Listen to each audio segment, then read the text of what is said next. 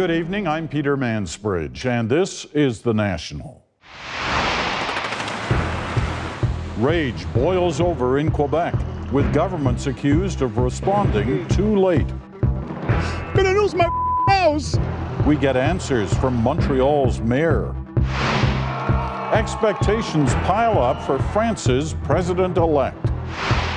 One company's big bet that ketchup can be a Canadian value.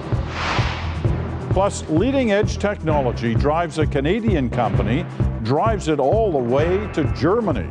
Does it bother you that this isn't happening in Canada?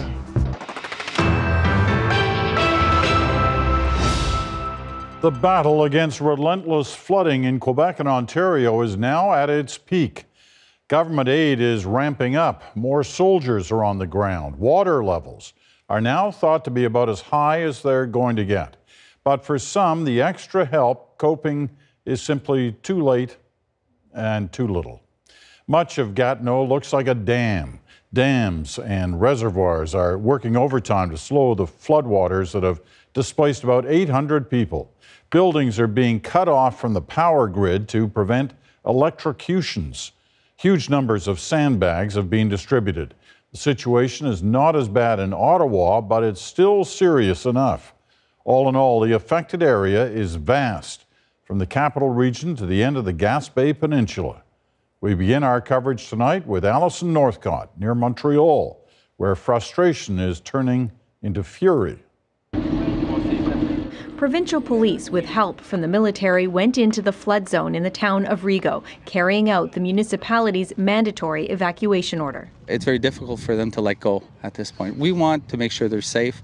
The water, they have generators running here with pumps inside the homes. They're present inside the home. We're worried about the carbon monoxide.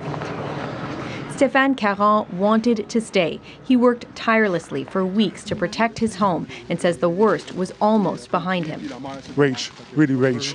I'm feeling rage about the mayor. No respect for the citizens. He says he felt alone in his fight.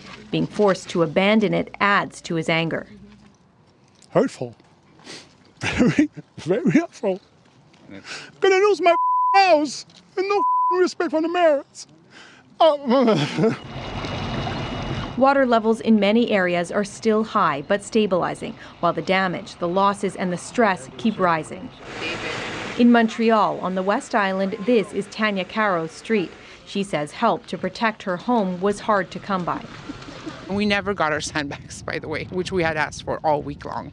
The only one who helped me on this was the people as a neighbor, people from school. But Montreal's mayor says firefighters and hundreds of city workers are on the ground 24 hours a day helping. The city, the province, and the federal government say they are doing all they can in the face of historic flooding. We're just going to do what needs to be done. I just want people to know that. And we're not there like accountants counting how much money is going to cost. People first. Flooded out homeowners can apply for financial aid from the province, and Ottawa has sent in the military to protect infrastructure, homes, and roads. Help is also coming from people across the province rallying for their exhausted neighbors. We drive around, we look to see if there are trucks that have sandbags, and if they do, we help them. But there have also been tragic consequences. In the Gaspé region, a 2-year-old girl and a 37-year-old man were swept away by the water after the car they were in swerved into the river off of a road covered in water. I told him not to cross that road, says the man's father, Jacques Gagnon. The water here in Rigaud continues to rise, but it is slowing down. Authorities expect levels in many areas will finally begin to recede later this week. Allison Northcott, CBC News, Rigaud, Quebec. The frustration and exhaustion are just as acute in the capital region. People in Ottawa are desperate not to share the fate of their neighbors in Gatineau, where whole sections of that city are underwater. Ashley Burke takes us there. It's unrelenting. A powerful force that's pushing the land and people to their limits. After a week of desperately trying to save their homes, hands raw, Gatineau residents exhausted. No matter what they do, water keeps pouring in. Homes are engulfed. At least 800 people have left their properties behind. Today, more reached their breaking point. river broke through into our basement. We have no hot water, no heat. It's now becoming even more dangerous to stay. This family experienced what can go wrong firsthand. Their neighbor is in critical condition in hospital. He had been helping build a sandbag wall in front of their home when he tripped over a cable to a 1,200-volt pump and fell into electrified water. When I saw him that he was not moving and they were doing this, so oh my God, this man died for us, you know? Faris Mirza and another passerby raced to help. She started giving him pumps, and I think it was like the 40th or 50th pump. I started breathing him in his mouth. So we both we worked together, and she led it, and we saved his life. And he came back. Residents say the Army should have been called in long before water levels got this high. Here's how Public Safety Minister Ralph Goodale responded to that. The first line of responsibility, authority, and jurisdiction clearly rests with municipalities and with provinces. The request from Quebec, I think it took exactly 30 seconds for the answer to come, and the answer was yes, and the same in the case of Ontario.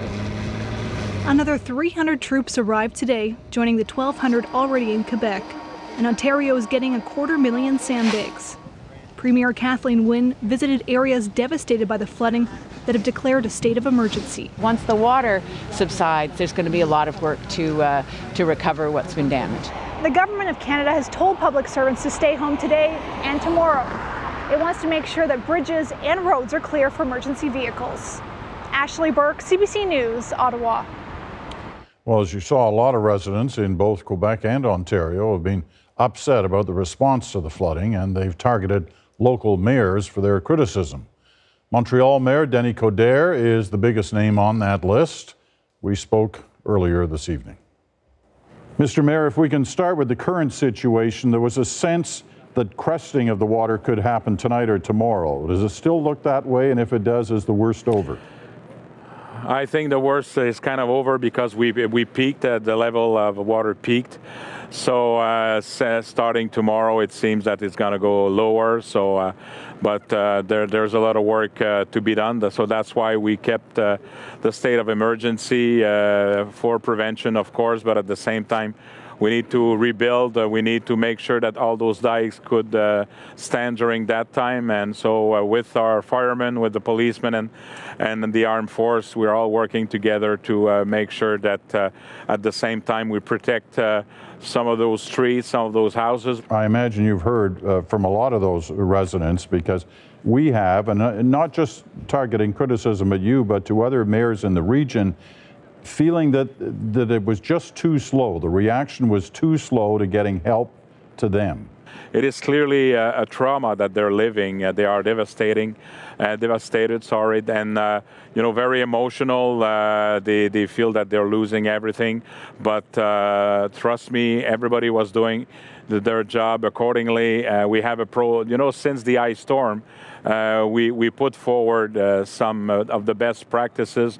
Montreal is part of the 100 resilient cities in the world. So we have a protocol that we're following, and everybody's talking to everybody. So the bottom line from you then is you feel their pain, but you don't think you could have helped any sooner. I think that, it is historical. I mean, you had some places that they didn't see that, and the worst was in 74. And from different zone, never expect to have water there.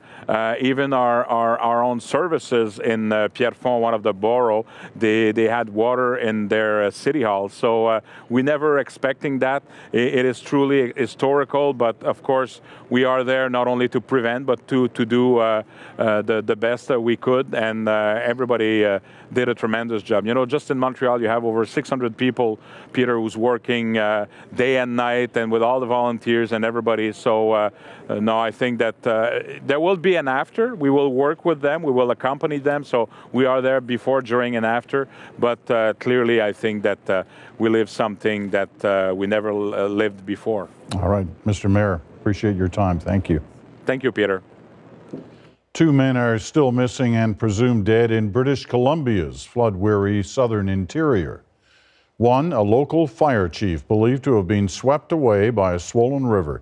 The other man's home was hit by a mudslide. The weekend rains have tapered off, easing the situation, but states of emergency remain in some regions. And New Brunswick officials are keeping a close eye on water levels in that province, even though they've been largely spared the disastrous situation next door in Quebec. More rain fell in parts today, but not enough to significantly worsen the swelling of the St. John River. There's been flooding in some areas, but officials are optimistic the water will recede by midweek. Coming up. One of the main reasons I got the car was not to use gas anymore. Then he found his electric car didn't go as far as promised. We investigate why. Plus, homeopathic remedies for kids. The government called for clarity. We see who complied. It hasn't received the widespread attention devoted to the French election, but the past few weeks have seen a tightly waged campaign in Canada as well. It wraps up tomorrow with Political Judgment Day in British Columbia. Chris Brown sets the stage. Nice. There you go. Perfect. Christy Clark hung out with cargo handlers and posed loading boxes today at Vancouver's airport on a final campaign stop. Where's this going? Oh, nice. If she wins, Clark would become the first Canadian woman ever re-elected premier. Ready? But more to the point, she'd have managed to make voters overlook fundraising scandals and a brutal decade-long fight with the province's teachers, and instead focus on the image of her sticking up for BC. We cannot afford to be weak as a province right now when the Donald Trump government is posing such a threat to BC jobs. On the other hand, we've got the threat of two parties, each of which is posing massive tax increases. Very little unexpected has come up to throw Christy Clark off of her campaign stride or her message, which is BC's economy is doing well, so why change? Hi, Christy. One of the few hiccups. I never vote for you because you don't have to. This brush with a shopper who Clark's campaign accused of being an NDP plant when she wasn't. Many saw it as a knee-jerk tendency to assign blame before knowing the facts. Still, NDP leader John Horgan hasn't had much luck making the missteps stick. While the party has come close the last three elections, its opposition to big resource projects has been hard to stomach for union members and many in rural BC. Now it's time to bring people together. We can't afford 4 more years of Christy Clark. That's the message for the next 24 hours, and I think that's a pretty good message. Still, strong support in Metro Vancouver and Vancouver Island could yet give the New Democrats a narrow win. Good support out here. For the Green Party, holding leader Andrew Weaver's seat in Victoria and perhaps picking up a couple of others would be huge. We're the only party that's actually put forward an economic plan for the 21st century that builds on our strengths, not our weaknesses. Most polls got the result wrong last time, so this campaign there haven't been many to go by. But the Liberals appear confident, and they could run their winning streak to 16 years and counting. Thank you, sir. Chris Brown, CBC News, Vancouver. The Conservatives renewed their attacks against the Minister of National Defence today. They tabled a motion of no confidence in Harjit Sajjan. The move is non-binding and mostly symbolic. Sajjan faced strong criticism for exaggerating his role in a major military operation in Afghanistan. He has apologized several times. Concern about overprescribing opioids prompted a new set of guidelines today. A doctor's panel recommends avoiding the drugs as a first-line treatment for chronic non-cancer pain, and also suggests gradually weaning a patient off the drugs with lower doses. Canada is the second largest consumer of prescribed opioids. The remains of a First World War soldier found in France 6 years ago have finally been identified as Canadian. Private Reginald Joseph Winfield Johnson of Manitoba. He's believed to have died in the Battle of Hill 70. Just 2 months ago, the remains of an Alberta soldier from the same war were identified. Sergeant James Alexander Milne was discovered near Vimy in 2013. It was a decisive victory after a contentious campaign. Emmanuel Macron will soon be France's new president. And those supporters of a united Europe are finally exhaling. The young president-elect still faces profound divisions within his own borders. Nala Ayed is in Paris with more on what comes next. Side by side at the tomb of the unknown soldier, the old and the soon-to-be new president of France marked Victory in Europe Day, the end of the Second World War. Together, they present exactly the image of continuity that critics of the establishment had warned about. With Macron's victory comes a cacophony of expectations for Europe, for France, for solutions to the crisis of confidence in the political system revealed by the record number of abstentions in yesterday's vote.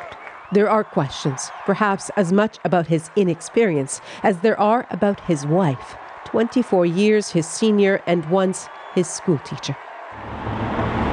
At 39, he's also the youngest president in French history. But he is no stranger to the French, says the deputy director of a newspaper that endorsed him over his far-right rival. He's not like the 39-year-old guy I can meet in the street. We know him already, because he's just like, I won't say he was elected by the old ones, but in a way he was adopted by the elder one. Failing to crack 40% was a big letdown for rival far-right leader Marine Le Pen. Yet video of her dancing after losing last night was widely shared here. And with millions of supporters, her influence plays on. She already has won. She has already won she won the minds. But centrist Macron prevailed against the populists. In Paris, though, unions concerned about his reform plans protested, already chanting slogans against the new president. A reminder many chose him purely to block Le Pen, if at all. With the world watching, France opted for new but familiar. The lingering anxiety about it is a reminder of the multitude of challenges that in time, even victory can bring. Nala Ayed, CBC News, Paris. Days after the Nigerian government negotiated their freedom, the names of dozens of kidnapped young women have been released. A list was published on Twitter and in local papers. Good news for some parents who didn't even know whether their child was among the 82 freed from the grips of Boko Haram. The militant group kidnapped close to 300 schoolgirls in 2014. More than 100 remain missing. Straight ahead, an electric car doesn't go the distance. Why did the car maker say it could?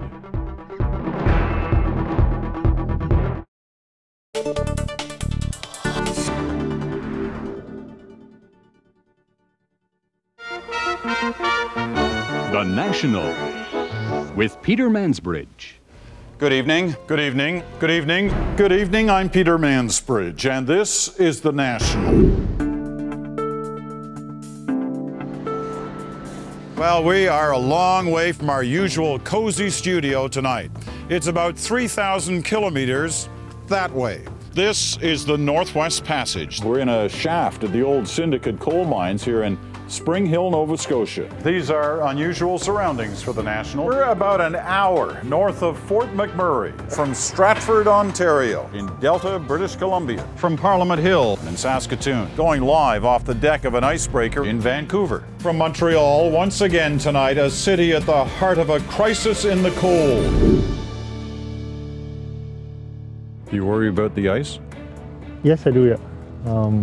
What's going to happen if it all melts away? All jolly we miner men, and miner men are we. They've all worked the coal mines in Cape Breton. Now they sing to preserve the heritage and the folklore of the island's mining communities. Canada is still here tonight, but just barely. Quebecers have voted no to sovereignty. But of course, the story the whole world is watching is the historic switch to the year 2000. This is the day that Winnipeg has been waiting for, worrying about, even dreading. Good evening, I'm Peter Mansbridge from downtown Toronto. For the most part, an eerily dark Toronto. Good evening, I'm Peter Mansbridge, inside Vatican City. Good evening from the Netherlands, Baghdad. In Tiananmen Square tonight from London. In Vimy Ridge, France. From Kandahar, Afghanistan. Here in Berlin, there's another opening in the wall tonight, number 22. When the waves crashed ashore here and they didn't have far to come, there's the beach line. Our ride today is on an Israeli Air Force Black Hawk helicopter. That is the area that the suicide bombers use to get to some of their targets. Look at this. Those are the papal apartments just over on the other side. That's where the Pope lives. As night falls, we're back on the road, moving through the streets of Kandahar, and as always, on the lookout.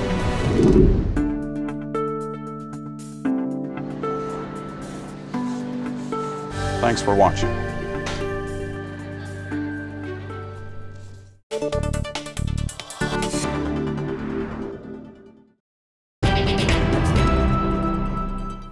When it comes to national pride, it doesn't get much more Canadian than maple syrup.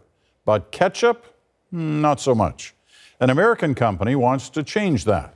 French's has already been bottling up Ontario-grown tomatoes. But now it's taking another big step to target consumers with an all-Canadian product. Jacqueline Hansen has the story.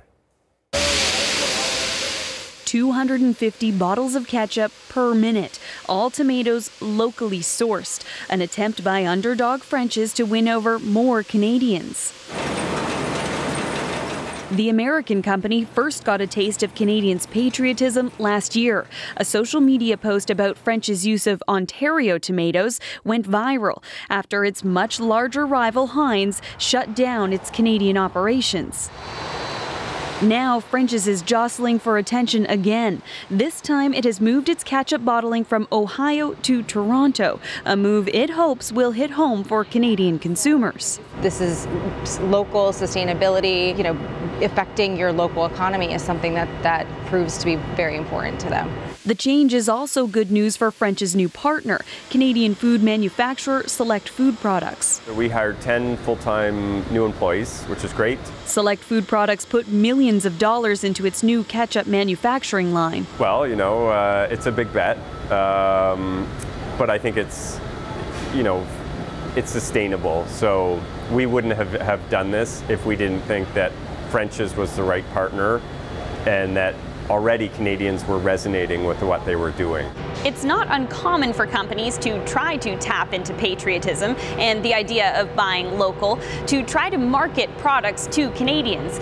But experts say there's more required to build a brand that lasts. The price is always going to be important. Marketing fundamentals still stand, but this expert says Canadians look for more. The value that companies are bringing to products is more about all the things that are behind it. So the emotion, the authenticity, the value the things that people value and put a price tag on. Ultimately, though, she says the product has to perform. And in a market where Heinz has long dominated, it may take more than an appetite for supporting the local economy to change Canadians' deeply rooted tastes. Jacqueline Hansen, CBC News, Toronto. And to give you a sense of what French's is up against, Heinz is believed to hold about 84% of the ketchup market in Canada. Everyone else is squeezed into that remaining 16%. It's been a bumpy ride for automakers in recent years. Companies have taken heat over inaccurate or misleading performance claims. Now a Toronto man is going public about the car he's been driving. He says BMW oversold the vehicle's efficiency and then quietly changed its advertising. Rosa Marcatelli has the story. When Ron Kleeman took us for a drive in his electric car, it was a short one. Where does it say how far you can go? So right there. 105, so you're always watching that. Oh yeah. To see when you're going to run out of power. Yeah.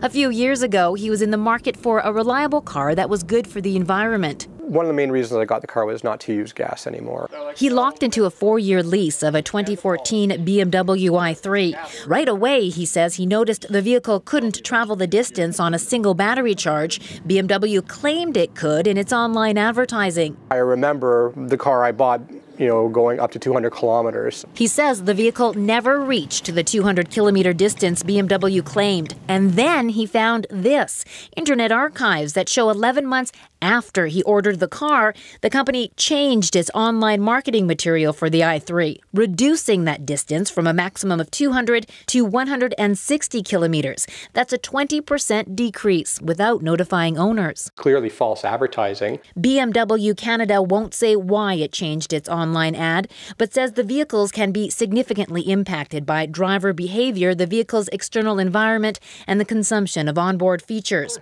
John Volker reports on electric cars. He has a theory about what happened, saying the i3 was first released in Europe, where testing standards in general are more lax. My suspicion is that 200 kilometers that was in the initial BMW marketing was actually taken directly from European tests. Canada's Competition Bureau investigates claims of false advertising. It won't say if it's investigating BMW, but says in general, if you're going to rely on performance claims, then ensure you have adequate and proper tests in place. There are now more than 30,000 electric vehicles on Canadian roads. A record number of them were sold last year. In this case, BMW offered Ron Kleeman $5,000 towards the purchase of a new vehicle as a goodwill gesture. He declined that offer, saying he's not interested in another BMW. Rosa Marcatelli, CBC News, Calgary. And if you have a story you want our Go Public team to investigate, get in touch. Send an email to gopublic@cbcnews.ca. Now, stay with us for a Canadian success story, sort of. Can you believe you managed to grab this plant? Not really. An Ontario tech company steps into the big leagues by taking a step away from Canada. Plus, regulations designed for your health. One restaurant pushes back. One industry is under scrutiny.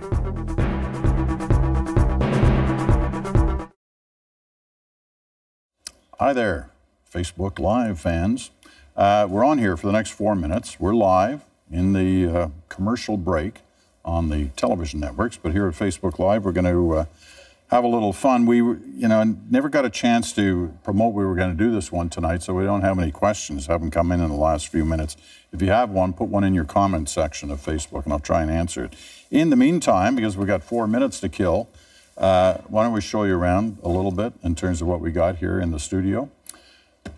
It's the main anchor desk, obviously. That's Al, the floor director, walking around getting things organized for what we're going to be doing when we come out of the commercial break. This is the desk we use for everything, all our different panel discussions like At Issue, Turning Point, The Bottom Line, they all come off this desk. Al's standing over by what we call the big wall, and they're framing it up, getting it ready for the Red Sharon piece that we're going to be doing on the program. When we come out of this commercial. John here is playing with his camera, his jib, which can go all over the place, right? You can follow me around. I can be looking into it like this, reading the prompter, or the teleprompter in every one of the cameras. I've been doing this for 30 years. I don't exactly know how they work, but they work. And they have to work, or we're in big trouble. It's, kind of two-way mirrors and stuff like that. What else can we show around here? We got various different areas that we use to show off our items that are coming up. This monitor over here, what do we call this one? The 103? Yes, sir. So in other words, it's a 103-inch screen. We use this for At Issue every week. When Chantel and Andrew and Althea or whoever may be visiting us on that time. So this is what it's like when there's no lights. You're lit right there, though, Peter.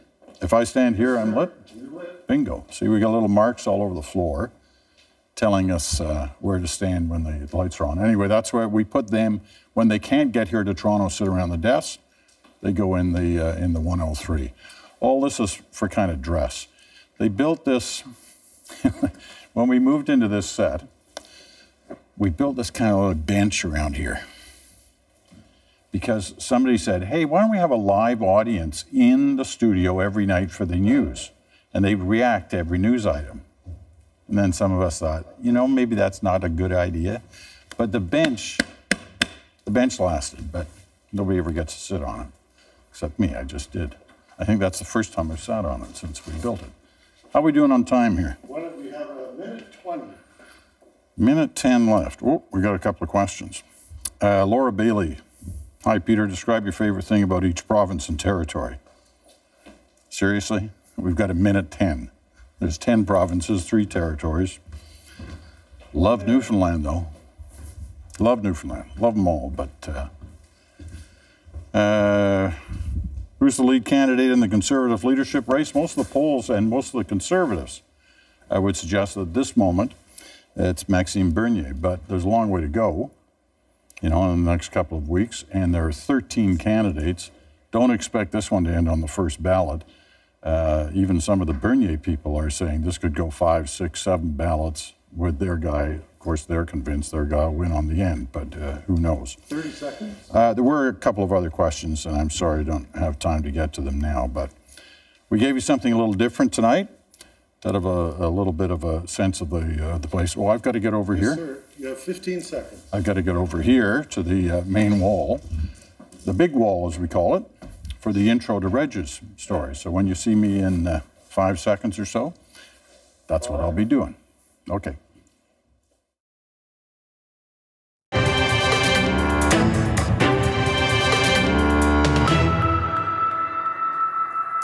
Well, as Canada looks past its 150th birthday, we're told future prosperity lies in groundbreaking technology that's conceived here and developed here.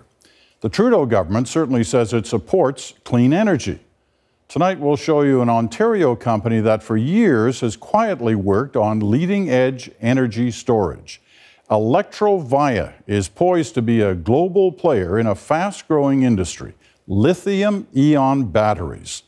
But its shot at the big time is taking shape somewhere else. Reg Sharon tells us why. You're back to Toronto tomorrow in the afternoon sometime? Another around-the-table family discussion. But the Das Guptas are not your typical family. I get in tomorrow about 1:30. Between them, son Raj, daughter Gitanjali, and dad Shankar have doctorates and PhDs from some of the world's most prestigious universities. Places like Stanford and Oxford and Cambridge. We need to act quickly, establish some significant market share. Together, they run a small company, Electrovaya, that they are hoping could join the giants in the business of lithium-ion batteries. The key, they say, is that they make some of the cleanest, longest-lasting, safest lithium-powered batteries at a time when the world can't seem to get enough of them. Smartphones, cars, buses, you name it, a lithium-ion battery is probably in something you own. Its business is expected to hit $70 billion within the next 5 years. They're electrochemical devices. And unlike most lithium-ion batteries that produce toxins during manufacturing, theirs does not. It's a clean process and 100% recyclable. Everywhere I look, I see ideas. For over a decade, this adjunct professor from the University of Toronto has been leading this think tank of chemists, engineers, and computer scientists. Because people can walk around and see and say, oops. Keep the wheels turning. Keep the wheels turning. Yeah. Originally from India, as a young electrochemist, he came to Canada, turning his attention to energy, even sitting for a time on Vice President Al Gore's White House Committee on Climate Change. Burning gasoline is a ridiculous concept. You know, it takes about 1 million years to have a barrel of that oil, and all we do is burn the thing just to get a little bit of heat out. So there must be better ways of doing things. Over a decade ago, he decided to focus on batteries, but it hasn't been easy. You could fire a cannon in here and not hit anybody. Oh, right now, yeah, we could. Electrovaya's large production plant echoes with the projects that have gone before. It's become a museum of sorts. So this was part of the early days. Partnerships with Microsoft in consumer electronics. So that's a 16-year-old machine now. It's amazing. And Chrysler. So that would be able to move a truck around? Yep. There have been partnerships with NASA, developing things like batteries for spacesuits, and with utilities in the United Kingdom. This is one of the world's first distributed microgrids. So they're down here somewhere? Oh, there they are. Then, of course, there was Electrovaya's foray into the world of electric cars.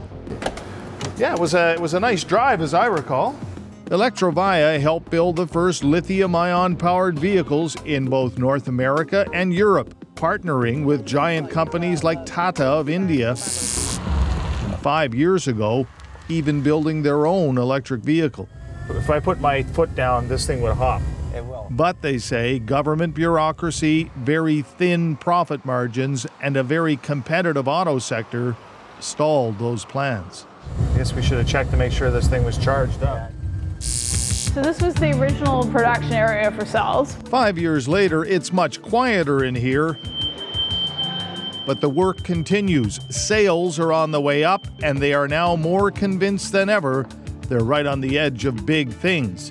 Not just, they say, because their technology is still the best, but because they have a new partner, one that may have brought a game changer to the table in the form of this. It may not look like much, but this is the magic that changed everything, really. Yeah. This is the ceramic material. Correct.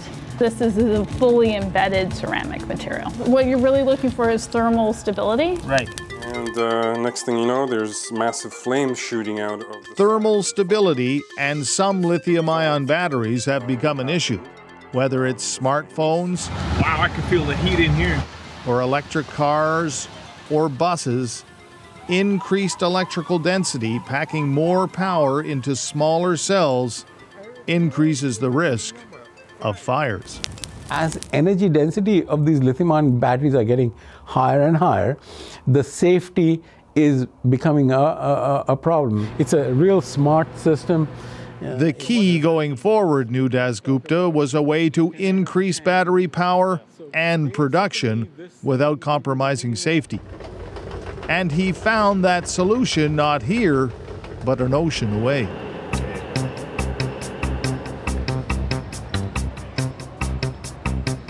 In Germany, just outside of Dresden, sits Litarion.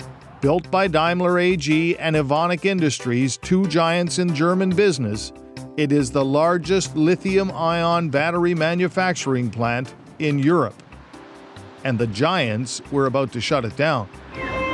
Strict European environmental standards made their toxic production process too expensive. That is, until Shankar Dasgupta convinced them his clean battery production technology could save it. Can you believe you managed to grab this plant? Not really. If you had to build this, what would it cost? Oh, it would have taken years and probably a few $100 million. After looking at Electrovaya's clean technology to save the giant German plant, they agreed to sell to Dasgupta for just €1 million. Electrovaya's clean production technology will reduce the German plant's costs by up to 30%, while giving Electrovaya up to 10 times the production output. And Litarion brought its technology to the table, that ceramic separator that makes more powerful batteries much safer. So I think this was a perfect match. Dr. Jörg Reim is the plant's chief technical officer. Litarion one, and this is a competitor one. To prove his point, Dr. Reim set up a small heating demonstration. These thin strips, called ceramic separators, are the difference between new energy-dense batteries operating safely or ending up like this. If you go above a certain threshold, then nothing can hold the battery there, and this is what our separator prevents, to come above the certain threshold. On the left is their separator. The competition's is on the right. 135, and look at the difference. So what you can see here already, our ceramic separator, the Parion, is still totally unaffected. Electrovaya has picked up the global rights to this technology, along with the state-of-the-art plant. And all the supporting research and development Dr. Reim's team supplies. When we heard about the new process, what kind of advantages we have in terms of Financial things are so caused by the environmental aspects, so we are very enthusiastic.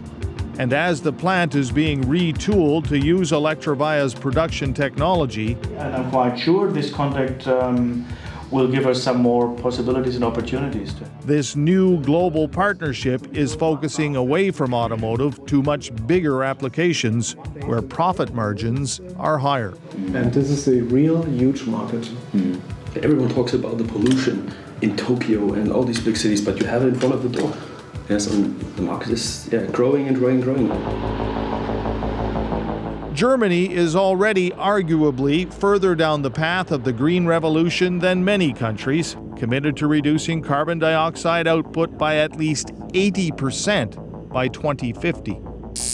When it comes to lithium-ion batteries, that means besides cars, powering trains, buses, delivery vans, energy storage units, even giant forklifts. And selling not just the batteries, but the intelligent systems engineering that makes them run efficiently. What they really, really need is engineering services. By his own admission, Shankar Das Gupta is a scientist, not a businessman. As they fight for sales, finding working capital continues to be a struggle. We're making immediate investments to support clean tech research and development.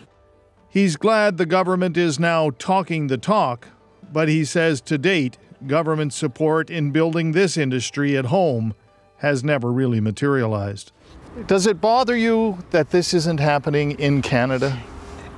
It does. It does. Ultimately, it does.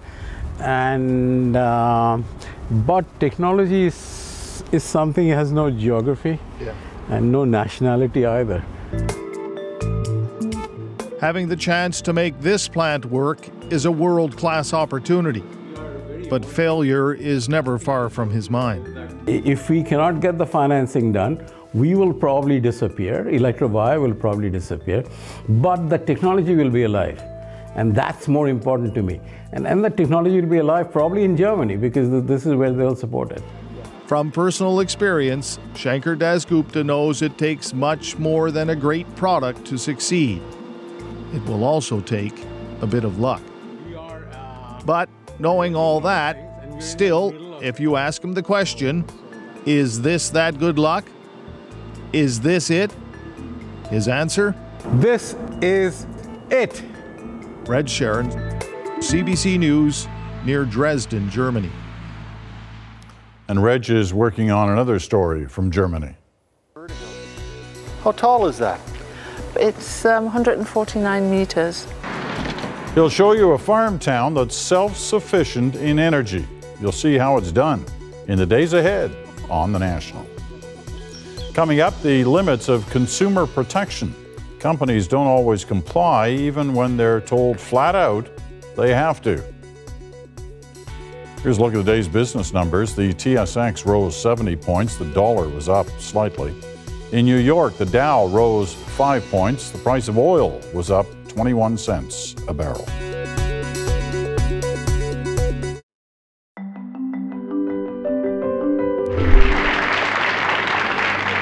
Leonard Cohen is a Canadian poet, novelist, and despite an air of frail vulnerability, he's a very confident young man. I feel free when I'm singing. Do you make up your own songs?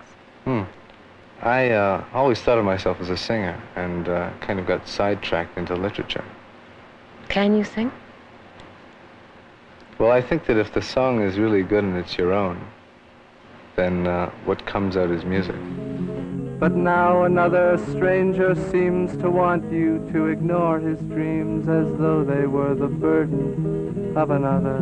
Oh, yes. Well, I'd feel pretty lousy if I were praised by a lot of the people that have come down pretty heavy on me. Cannot stand what I become. You much prefer the gentleman I was before. Well, I always felt that my work was more eccentric, and that if it touched the mainstream from time to time, I would be lucky. I remember you well in the Chelsea Hotel. You were famous, your heart was a legend. All right, it is Mr. Leonard Cohen! It's only in a country like this that I could get the male vocalist of the year. Women tear their blouses off and the men they dance on the polka dots, and his partner found and his partner lost, and his hell to pay when the fiddler stops. Well, I don't know. People have called me pessimistic, you know, but I think the pessimist is someone who's waiting for it to rain, you know, and I feel completely soaked to the skin. So it's clothes and tile.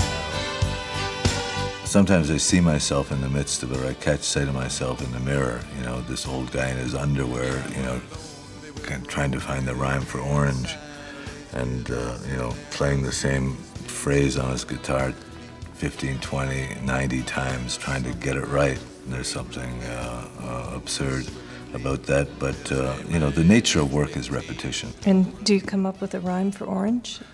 Door hinge. Dance me to the end of love. Dance me to the end of love.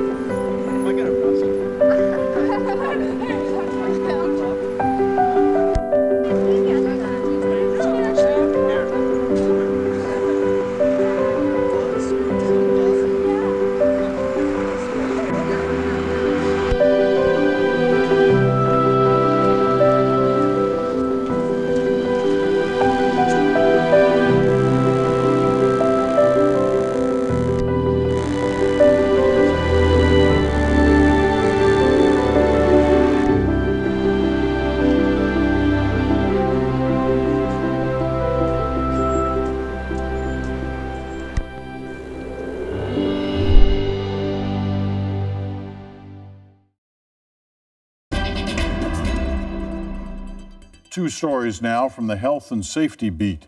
The restaurant food you eat and that you feed your kids, and what you give them when they're sick.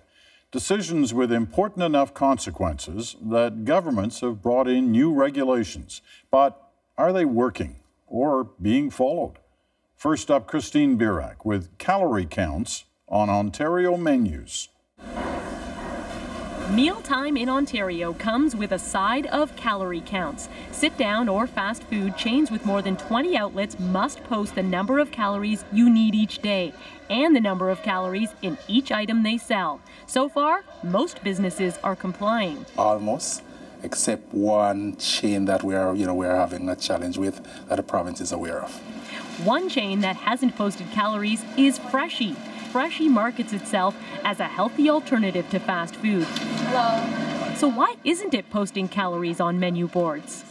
Freshie did not respond to CBC News requests for an interview, but its website states our motto is count nutrients, not calories. If you think that the calories being listed would scare off customers, then you might not want to list them.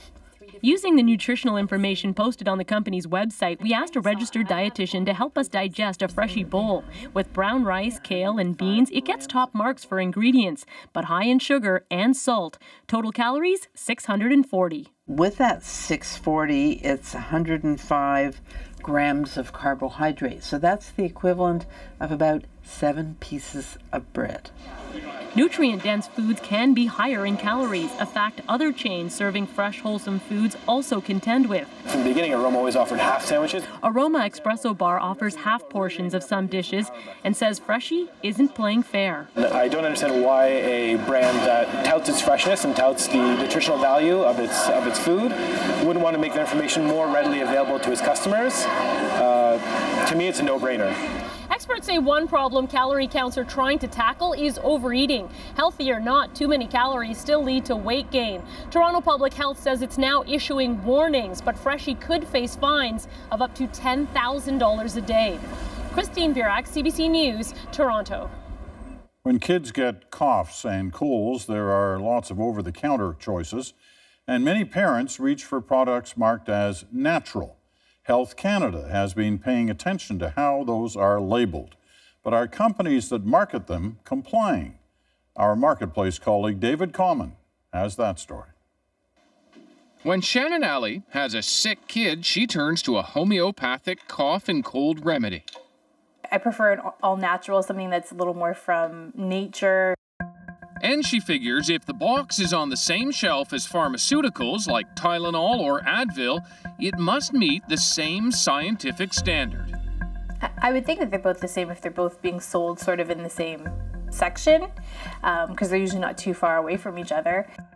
But in reality, homeopathic products don't need to prove they work the way over-the-counter drugs do.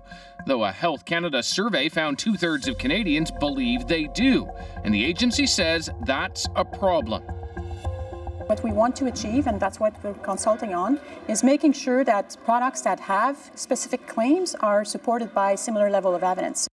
It certainly isn't like that yet. 2 years ago, CBC Marketplace created this fake natural product and got it licensed. Health Canada never required scientific evidence that it did what it claimed. Effective relief from fever, pain, and inflammation in kids.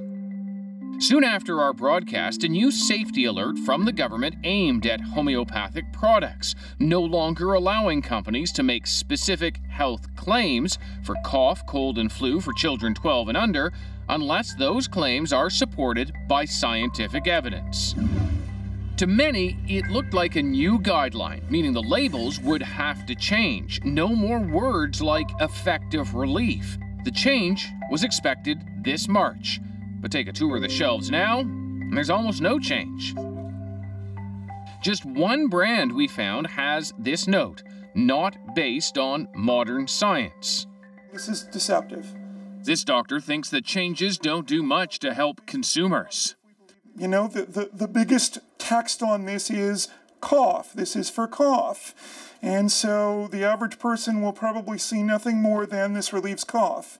That's the perception Health Canada was challenging. But the homeopathic industry pushed back. In a letter sent 5 months ago and obtained by CBC, it fought to keep its label claim, suggesting that addition of information to pediatric labels, such as the note that products aren't based on modern science, would be preferable to the removal of information. The letter suggests Health Canada agreed. And the agency says 98% of homeopathic brands are complying, but it relies on what those brands tell them, rather than verifying what's actually in stores. When we looked over the past week, 3 of the 4 top brands have made no change at all. I'm left thinking that we haven't solved this problem at all, and that the government needs to act and implement some regulations and enforce them and not just talk about it. This wouldn't be the only example of things that we find on the shelf that, to use your words, say cough and cold, that suggests relieves dry cough, relieves congestion. It's clearly marketed at kids 0 to 9. In those cases, we want to have that information, so provide us the details and we'll look at that. So we asked the industry, why have most labels not been changed? Phil Waddington is the top lobbyist for Canada's homeopathic products. Within the retail level, if the old products haven't sold off, then that's why you'll find some of the products on the market now that still have the old labels. They're still compliant with the regulations, but the new labeling changes that we've agreed to and are putting into place may not have made it to the shelves yet. For every non-prescription drug product on the market, there are 20 natural health products on the market, many of which look indistinguishable from those drug products. Is Health Canada backing down here? One hopes not, but you always worry about the influence of lobby groups and big businesses, and there's no question that the natural health products industry is a multi-billion-dollar industry with lots of influence. And smart marketers. We asked one brand if they were in compliance. They sent us their new label. Doesn't look that different, but look closely down there at the bottom, suitable for kids older than 12. And so, over the age targeted by Health Canada, thus exempt from their demands.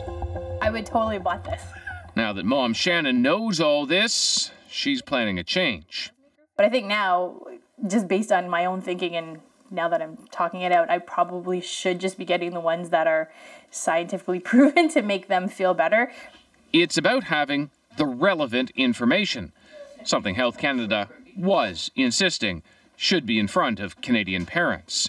David Coleman, CBC News, Brampton, Ontario. Up next, an old Blue Jay brings down the house. I'm Anna Maria Tremonti. Tomorrow on The Current, LED lights are being touted as both an energy saver and economical in the long term. But flooding streetlights with LEDs are shutting out the night sky. That's on The Current, weekdays at 8:30 on CBC Radio 1.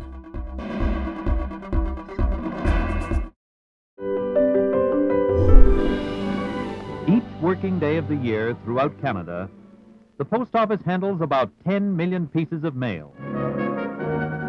The men who face the gigantic task of sorting this mass of mail must know the names of 13,000 cities, towns, and villages in Canada. In the last decade, its reputation for quick, dependable service has been smashed by literally hundreds of labor disturbances. Its deficit has risen to an astonishing $600 million a year, and its automation program is so far behind schedule, no one can estimate when it'll be finished. Canadians are losing patience. They're increasingly fed up, and so am I.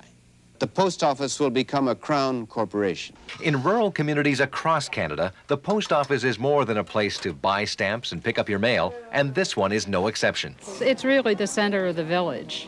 But Canada Post says it loses money. These new super boxes will replace Vernon Dunlop.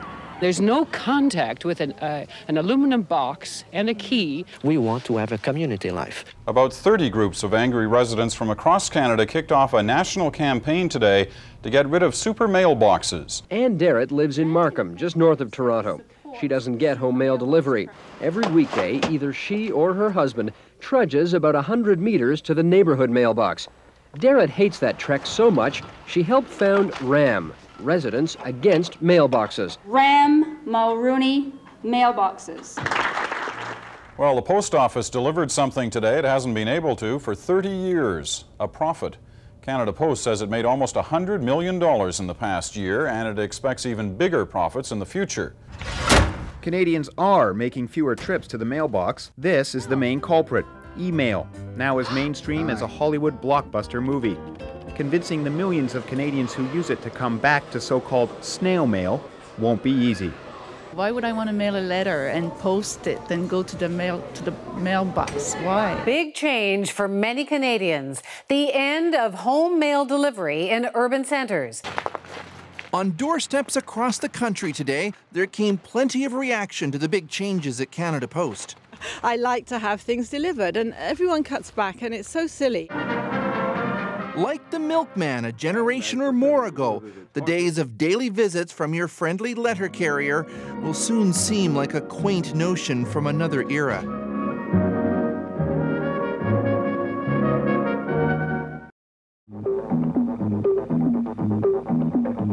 The National.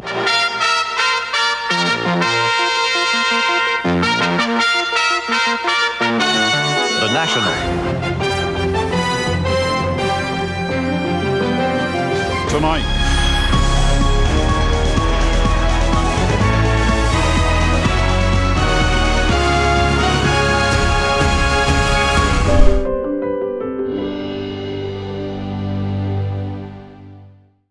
I'm Sanjay Saran of Delhi to Dublin from Vancouver. We tour all over the world, but like anywhere I've gone, and I've seen some pretty awesome things, my favorite place in the whole world is Vancouver. last fall, after more than 7 seasons, Edwin Encarnacion left the Toronto Blue Jays as a free agent. Tonight, fans got the chance to show him how they feel now as he stood at the plate for the visitors. Number 10, Edwin Encarnacion.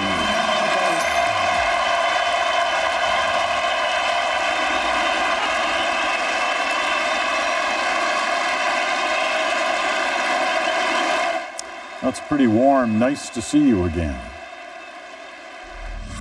But for a real welcome home, you should see what's happened on remote Achill Island in Western Ireland. Until 1984, this rocky patch was a sandy beach, but a violent storm washed it all away. Then, just last month, another storm, and suddenly the sand was back. a sight for sore Irish eyes, and quite the change for any returning visitors. That's The National this Monday night. For news at any hour, you can always go to our website, cbcnews.ca. I'm Peter Mansbridge. Thanks for watching.